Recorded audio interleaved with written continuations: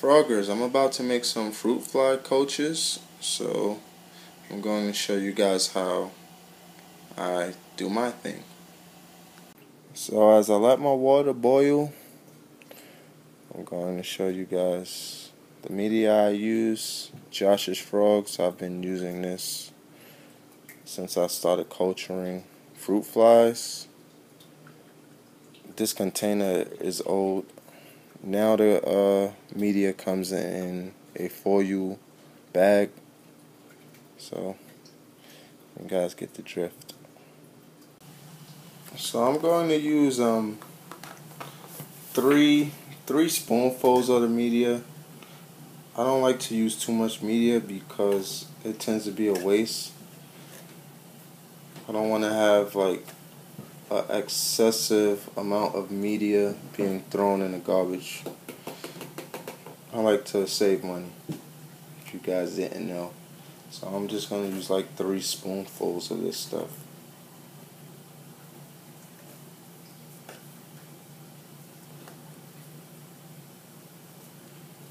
I don't believe in using like a whole bunch of media. It's a waste. Only with the Heidi, they use a lot of, they eat a lot of the media.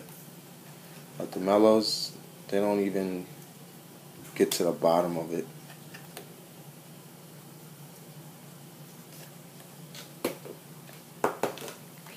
Just like to shake it out, and it kind of expands, whatever. So I mean, I use 3 for each, and they last a nice amount of time. Alright, so I'm about to add the water. So my water has come to a boil, and I have to do everything with one hand.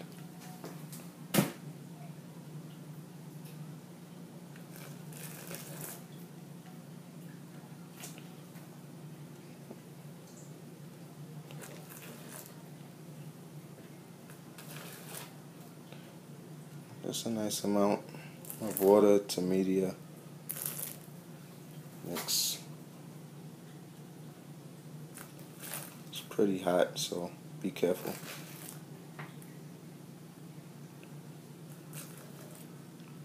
I hope they get a cameraman one day.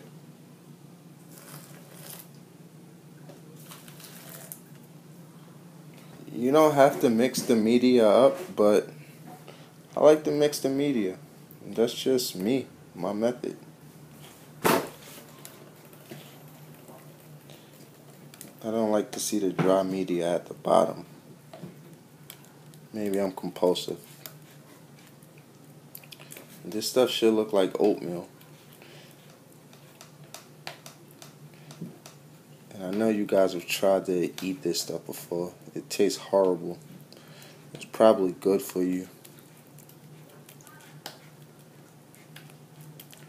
So I'm just going to let this stuff cool off a little bit. And then I'm going to add the Excelsior in.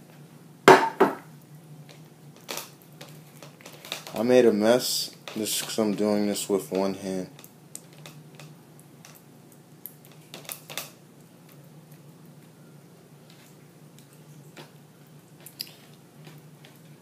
Yeah, like you don't want this stuff to be too wet. So anytime mine is too wet, I'll add a little bit more media. I like it to be nice and thick and not watery. So there you go. Sorry about the mess. I do everything with one hand. I make majority of these videos myself. Alright. And here's the Excelsior. I'm going to make some small balls and put them into the cup. I like to have my media looking like it was commercially manufactured.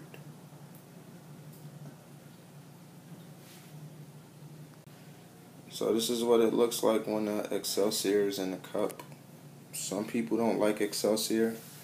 They use coffee filters or toilet tissue rolls, but I haven't had any success with those two, so I just stick with what has been working. So this is what it looks like.